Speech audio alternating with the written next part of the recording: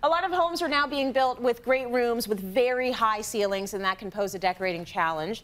Diane and Rachel from 1-3 Design have some solutions for this design dilemma. When we started this project, this room was really dark, and the client wanted to make it cozier and more inviting. Having a two-story space can be intimidating, but we've got a few tips for you to make it nice and inviting.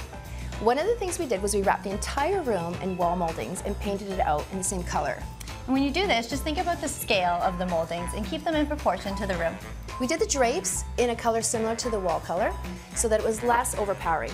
This could be one of the most intimidating factors about decorating a double-story room.